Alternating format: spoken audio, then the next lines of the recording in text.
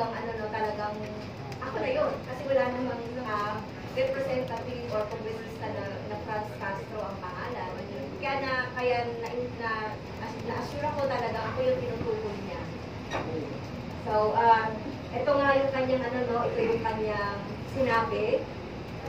To quote former President Duterte, sabi ko sa kanya, referring to his daughter, Vice President, magprangka ka na lang.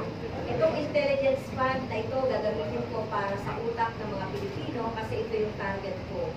Kayong mga komunista andyan sa Congress, prangkahin mo na yung si Franz Castro, pati na yung, kung sa bagay, kaibigan ko lahat, si Sakuro Campo, mahal sila at no other time sa history, and so on and so forth. So, binanggit talaga no, yung buong pangalan ko na Franz Castro. Ito, no, pero ang una mong target dyan, ito, isa pa sinabi niya, ang una mong target dyan sa intelligence fund mo, kayo, ikaw, Franz, kayong mga komunista ang gusto mong patayin. Sabihin mo na sa kanya. Okay? So, yun po. Kaya na talagang tiyak ako na ako yung tinutukoy na nito.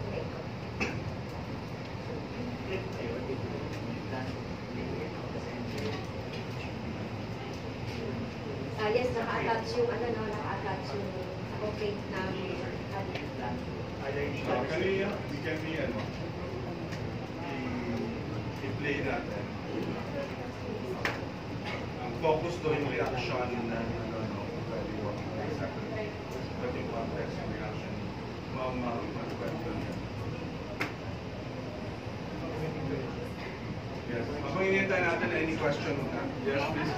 Anong penalty mo sa kanya sa trade? Anong penalty na Yes. Dahil meron siyang ano, dahil cybercrime nito kasi dahil cybercrime nito, tataas siya ng isang antas. Yung original, yung ordinary grade threats, ano lang yun, penalty of Resto and a fine at exceeding 100,000 pesos. O dahil ito maging prison correctional. In short, 6 years and 1 day, 6 months and 1 day to 6 years penalty, imprisonment, and then 100,000 fine.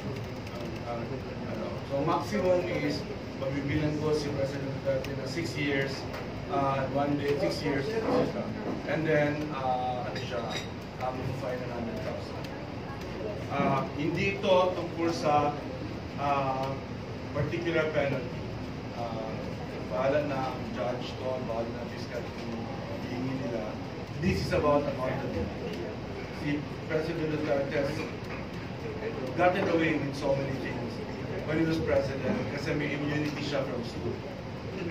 Ito, i-underscore namin yung historical nature na ginawa ni Representative Franz today.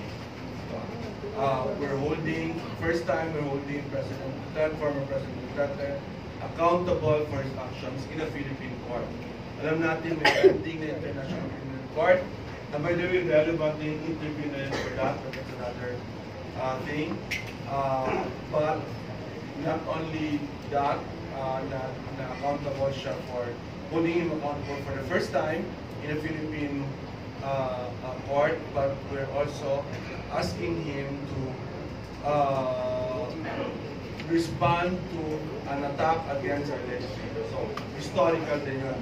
Yung filing is, first time ito, a legislator that's much less powerful than the president of our president, standing up for the rights of all the legislators. I-emphasize natin dito na France is not only acting for graft, but all legislators and all citizens, diba? To hold the former president accountable.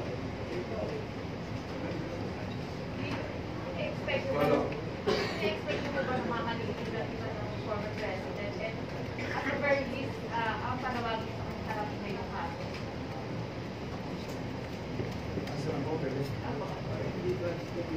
Pwede nga expect namin yan. Kasi marami yung presidente siya. Pinagtatala ng mga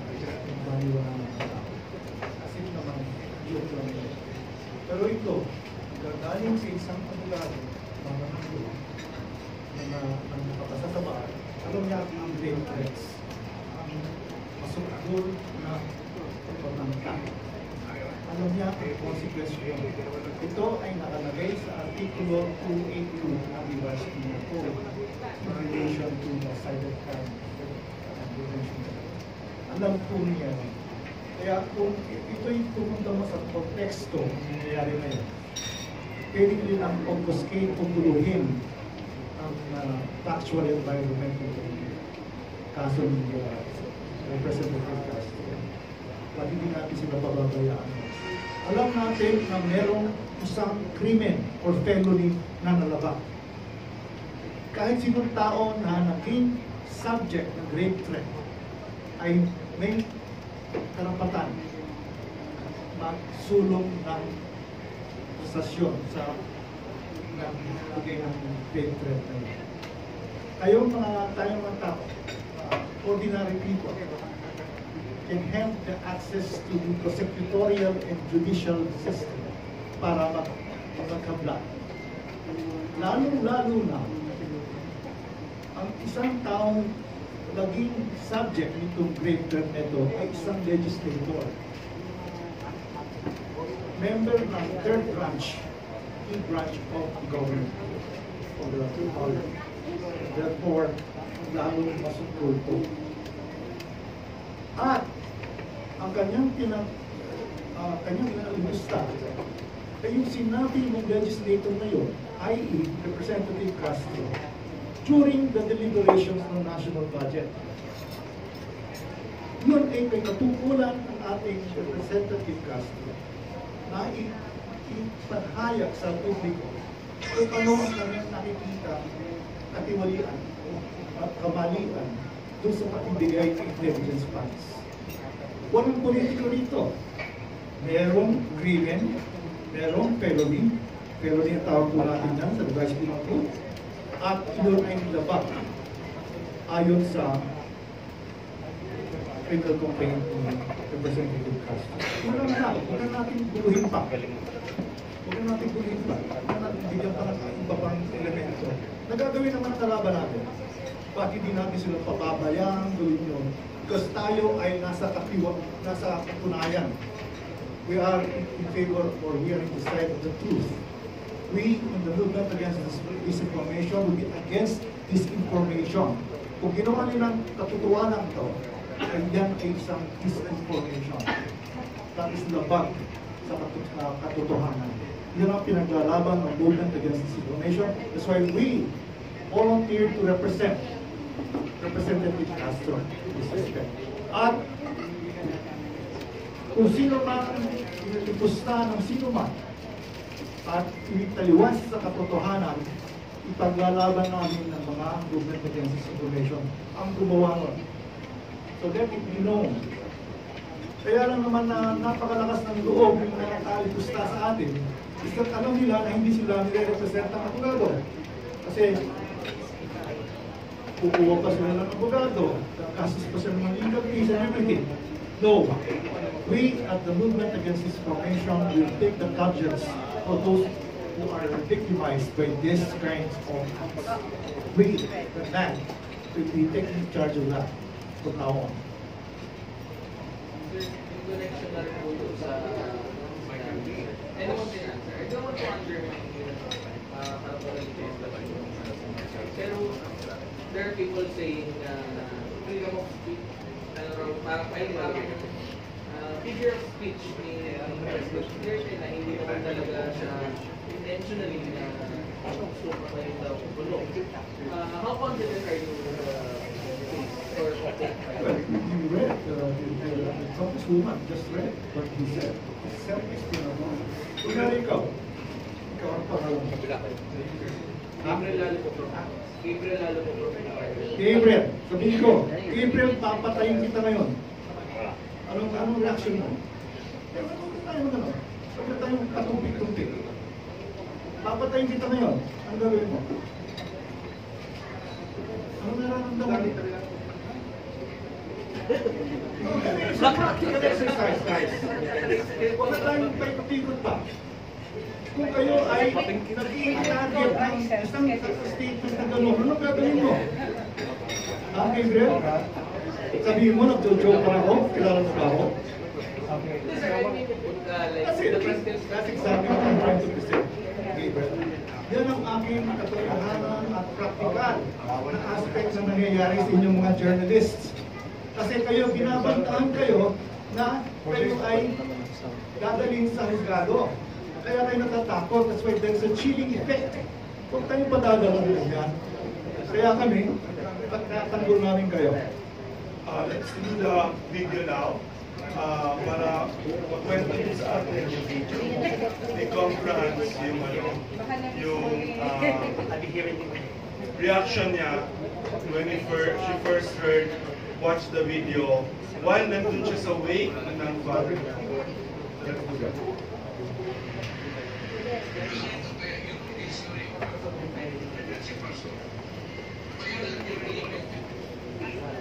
Hindi gamitin yung mic.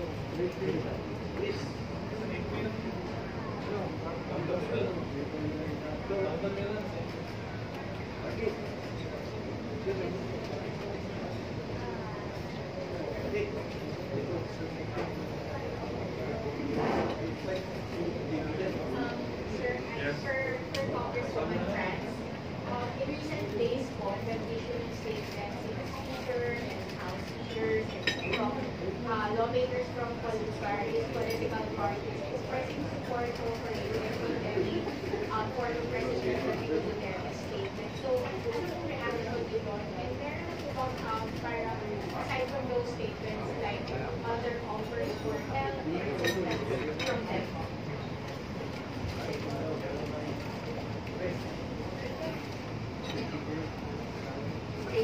Ako ay nagpapasalamat ang mga doon sa suporta ng liderato ng Resto na pinangunahan ni Speaker Martin Romualdez. So, hindi naman natin inaasahan ito. Sa totoo lang, hindi naman natin inaasahan ito. Pero naging nagsunod-sunod yung mga statement of support kahit na yung ating mga members o kasama colleagues sa Kongreso. Ilan sa mga nababanggit na support ay yung, siyempre, dito sa kaso, magsusupport sila kung magpapayag daw ang mga kaso. Nag-offer din sila na magdagdag ng security kung kailangan ko daw ng security dahil talaga ng sa tingin ko, sa liderato ng Kongreso, seryoso. Siniseryoso rin nila, no? Magaya ko, siniseryoso rin nila yung banta na ito ni dating President Duterte. So, yun yung mga tulong na may security at saka sa pagbuhay ng kaso ay full support ang liderato ng Kongreso. So, paano yung accept over ng additional security? Sa ngayon, ina-assess pa natin ang situation. Talagang very particular talaga ako sa aking security. Yun ay depende dun sa advice ng ating ng mga bayan na at sa iba pang security force ng mga bayan. Okay, we can get one or two more. Yes, Morning, sir. Ines Kapatid, News Online. Sir, ano ka lang, of course, we all know the political climate. You are in the opposition. What makes you think that this case will prosper? Yun lang po sa akin. Thank you. We're sticking strictly by the rule of law here. We can say naman na while very slow, even at the height of big problems,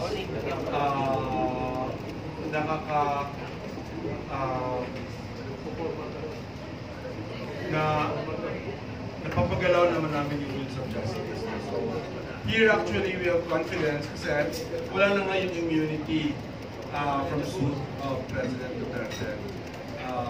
So I think we have a good chance. We will have to leave that to the fiscal to decide, the prosecutor to decide what charges to file. Thank you. Very amplify that. Actually, kaming mga kasabayan, tinitingnan namin ang isang anggulo ng ginawa natin ngayon. Ito ay pagsusubok sa judicial and prosecutorial system natin. Kung gaano ka-epektibo o hindi epektibo ito. Kung isang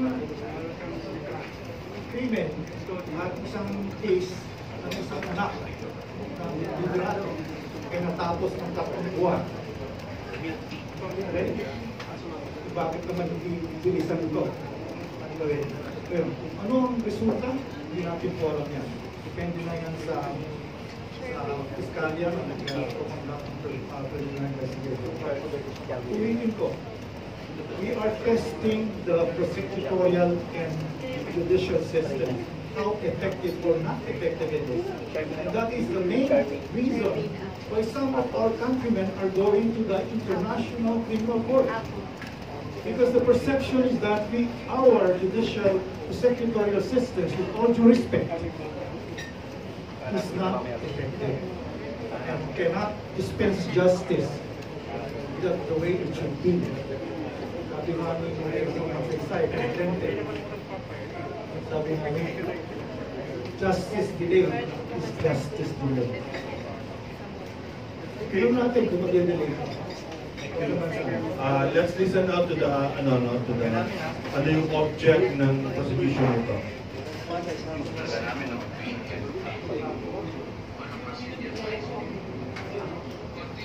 Balik talaga na yung advocacy period niya. So may ito so bakit na yung long process kasi matagal na wala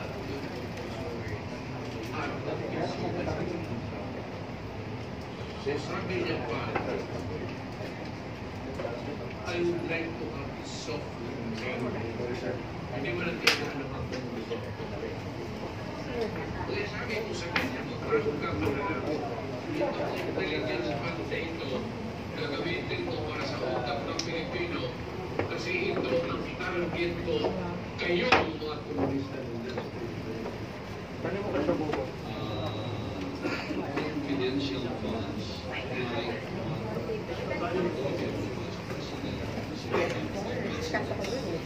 is asking for a main issue of the pit ng organization. Ito is important itong intelligence fund when you are president. This is your forte. Hindi mo lang gusto hindi mo lang gusto dito. Because you have a wide intelligence. Pastor, I seldom talk to Duterte. But 4 days ago, we buried the ashes of my sister. Namatay sa kansa. Dinala namin doon sa cemetery. Nanay ko, kapatid ko, doon sila patagay. May isa akong kapatid na nakatay na sunod sa akin. Namatay sa tatay ko. She stayed a while. And I think, hindi kami nag-uusap tingnan. Actually, it was the first time. So many. Kasi Christmas hindi kami nagkikita. I don't know. Yun ang ano na ako sa dynamics of kami pagani. But she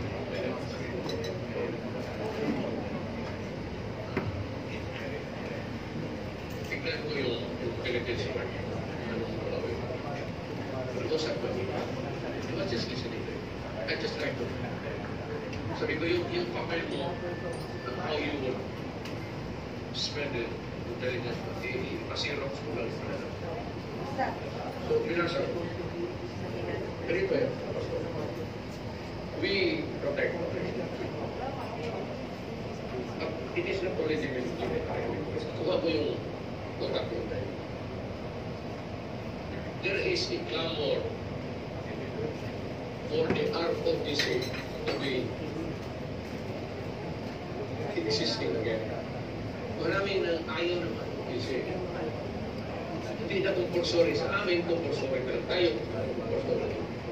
Gusto na Inday ibalik yan. Gusto talaga niya. Kasi si Inday is a service, life colonel din na sa, o colonel na sa reserve. So, ang ano na Inday, yung mga military, usually. So, binasa ko yung rasyonal. Ang plano niya, unahan ko na lang. So, I'm sorry, I have to report it because binigay mo naman sa akin. I just make it public. Gamitin niya ang pera. It's only 155 million. Gamitin niya sa mga PFD, palakasin niya sa high school. Pati ibalik talaga niya ang OTC, pipilit niya. So, make it compulsory. But that would be a long process kasi matagal na kasi nawala yung compulsory ROTC. So sabi niya pa, I would like to have a soft landing. Kasi ayaw ng mga bata eh. Ano bata? Gusto inom, suroy, gano'n. Hindi nga alam yung at least a little amount, space and time na magkaroon sila ng sense of country. So, papasok ito sa advocacy. Sinabi niya. Ngayon, hindi ito madala kayo, mapilit ka agad. You have to have a soft landing. Sabi niya, seminar muna ang enrollment. O, dahil sa kampo yung mga bata, field trip muna nila. Continuous yan. Para makita ng mga bata ko, ito yung mga kanyo natin, yung mawakan sila ng tangkin niya. Masakay sila sa aeroplano. Yun ang plano niya. Dahil namin, yung PMT naman sa high school pa, gusto niya. Sabi ko tayo, how many PMTs there are in Philippines? How many are in this? Again, alam mo na 25 million. Dahil ito sa seminar na ito, make it as soft as ever. Hindi mo natin kaya naman sabi ko sa kanya, magpapagod na itong intelligence part na ito, gagamitin ko para sa utak ng Pilipino kasi ito ang target ko, kayo mga professor. Bakit kayo mga pagkain mo na yan si France, pati lang niya, sa kaibigan mo yung kaibigan mo natin. Sa tulungan ko, at no other time, victory ng Pilipinas, ang Communist Party of the Philippines, lahat ng liderato nila, I invited them to break bread with me sa London. Sabi ko sa mga military, pagbibilis. Pinapasok kayo, pinigay. Kami, kumain ka rin. Siya sa tao, kilala. Nagkaibigan ko. Nakapagtanong na ba kayo? Pero hindi ko sinasabi. Wala bang Q&A na matutulog? Hindi ko masabi. Mga dalawa.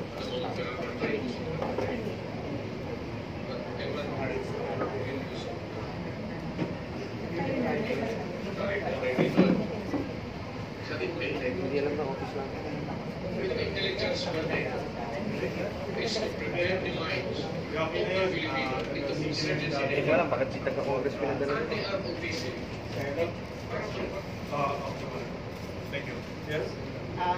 For anyone in the panel, na-mention kanina ni Kong Price na of course it has to stop and then it seems that you're urging others to also come out.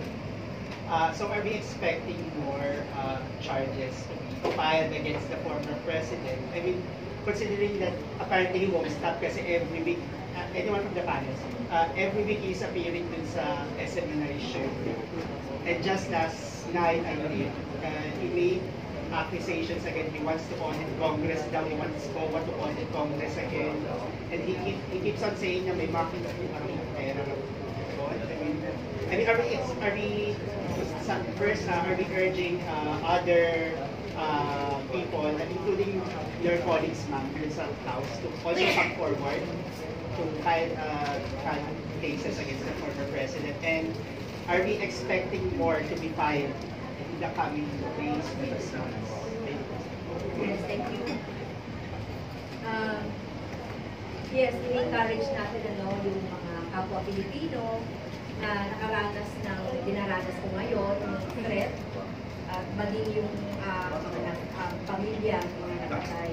At tulad din ng ating mga colleagues na nakaranas din ng kung ano man yung sinasabi na tingin nila ay krimen dapat sa kanila. Kaya tingin natin itong case na ito ay magbubunga ito ng mas marami pang mga cases, lalo-lalo na dun sa humihingi ng justisya laban kay President Duterte.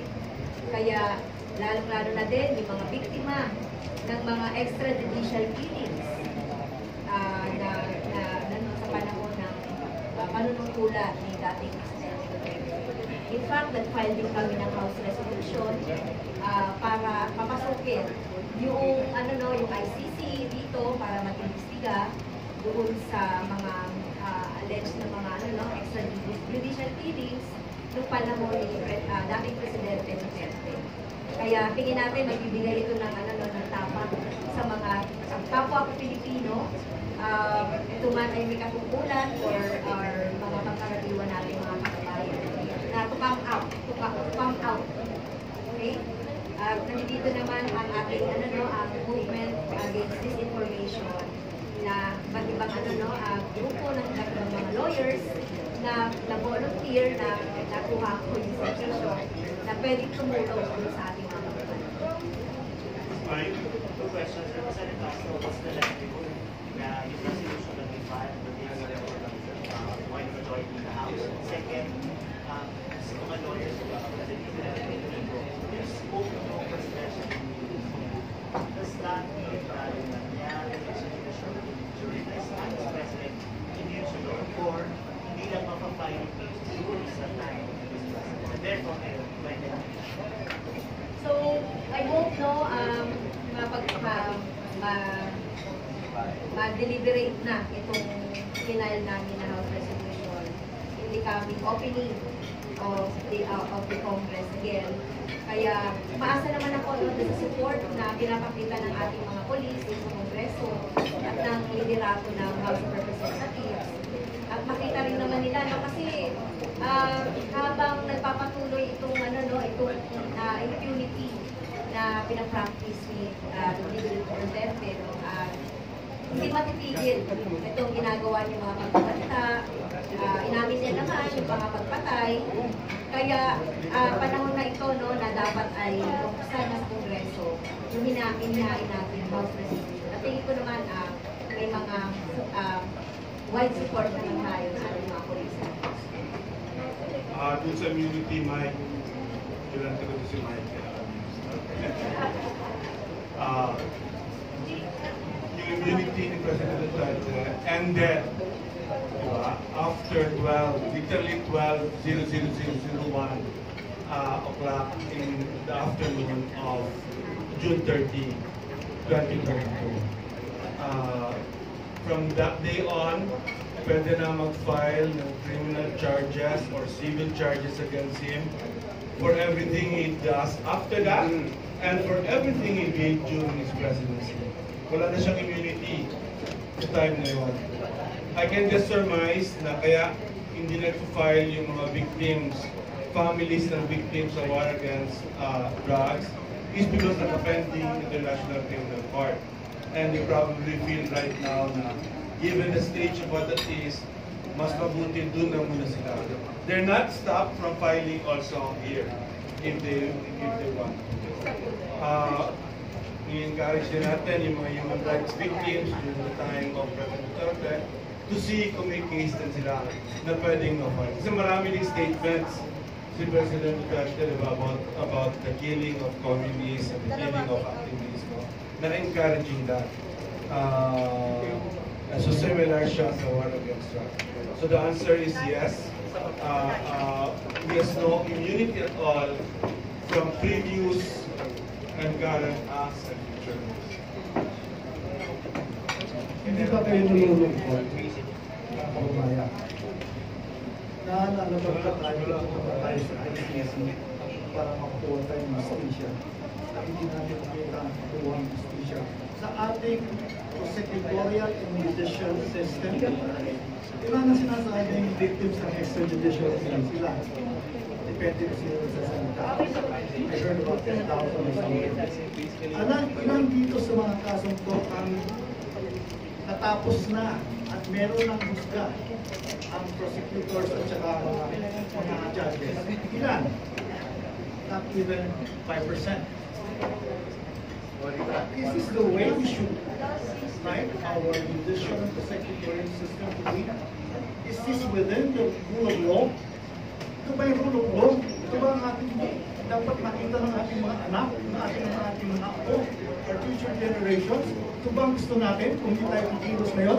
Ito ba ang gusto natin? Pakisagot lang. Thank you. Any other question? Hindi naman kami pinag-recite historically or professors din po kami. Sa law school, mga UP Law graduates kami. UP 5 tapos Talo kami. Under our legal framework, do we have enough to go after President Duterte? Given so far, the evidence against him, puro salita niya. But if we find is anything on the basis of the extent na wala naman hawak na say, memo, that's why this case is grave threats. Kasi kung meron kami iba, we will file more than grave threats, di ba? That's why it's a grave threat. The moment you speak, in the context, you're liable already. You're already accountable. Itong ginawa, again, i-emphasize yung historic nature ng ginawa ni Representative Franz.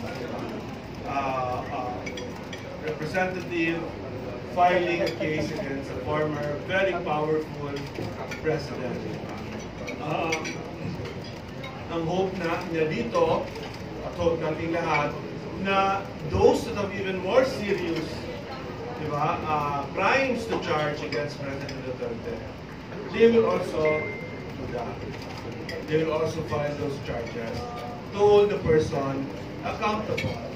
Diba? Now that the legal system allows us to hold him accountable for what he does. Ako personally, against some immunity of the president from criminal suit, particularly from very high-level crimes. Pero that's our system. So, but now we can go after him, and that should be done. Amplify ko lang. Okay, kung meron tayo ng 1,000 cases of extrajudicial killings,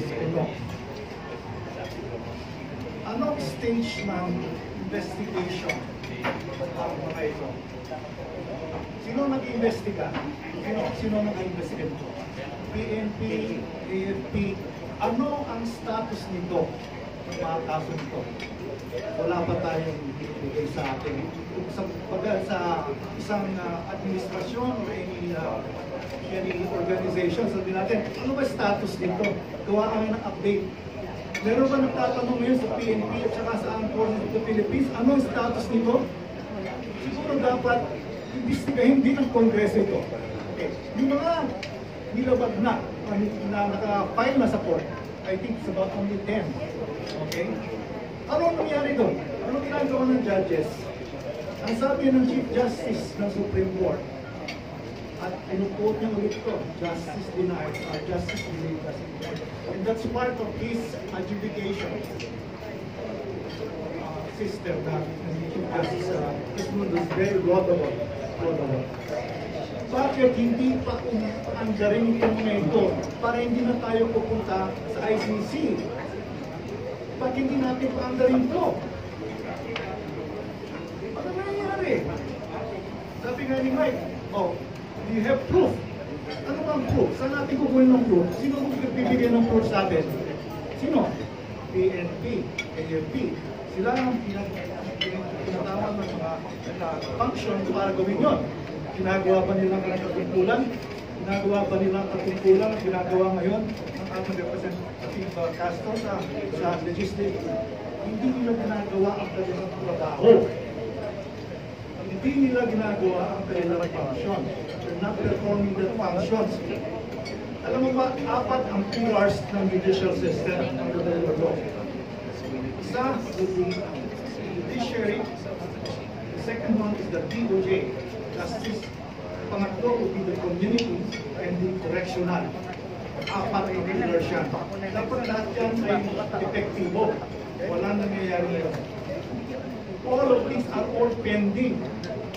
Wala pa tayong nakikitang na convicted dito sa judicial case. Pero kung ba tayo na convicted dito, wala pa. May kiyan. Saka yung Alam yun. Nasaan na yun ba? Yung mga nadukha, hindi na rin. Na puno ay lumaban. Wala nangyayari. And i-emphasize ko lang, ito panawagan ito sa victims, sa political side naman ito against that. During the time of President Duterte, where nalilink natin yung kanyang mga salita doon sa mga nangyayari. Na maybe you should also consider filing charges para we go on the offensive, promoting human rights. Hindi na lang palagi tayong defensive. Do you have any questions pa? Maybe last 3 questions kung meron pa. Dadagdag ko lang dito ay dadagdag ko lang. Imbes na mag-volunteer tayo, assistance sa ICC, anong ginawa natin? We withdrew from the ICC treaty. The Rome Treaty. We withdrew. Isn't that an indication na gusto natin cosmetize lang ito nangyayari dito? At the same time, cosmetize natin ang nangyayari ng martial law. Pinapakita lang natin ang ating natin ng political system. Dapat correctan natin yan. We're glad that some progressive and very progressive-minded legislators like Representative Castro is there to protect us, to preserve our funds, the taxpayers' funds, and also at the same time to promote the rule of law. Kaya nga siya ngayon, ayon siya ng, and she is following the rule of law. Hindi siya pumunta kung saan man. Pumunta siya sa Piskalya at ayon siya ng criminal complaint for grave threats. Okay, thank you. We'll have one more Victoria photo up now. Stand up. Show you that. Contact us lang if you need a copy of the complaint. And yung press release, just take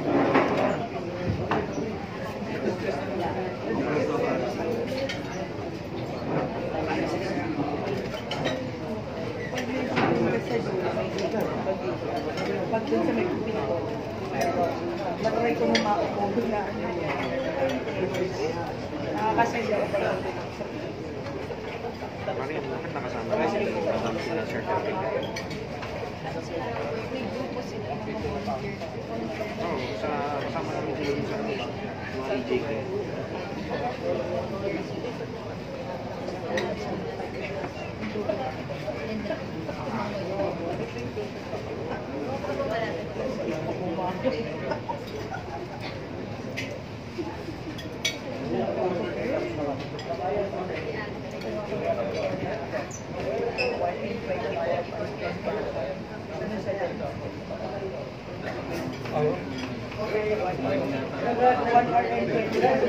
Singero. Nasa ano man lang ang nakasasal pala sa recording. Yung captions next na dito na. Thank you.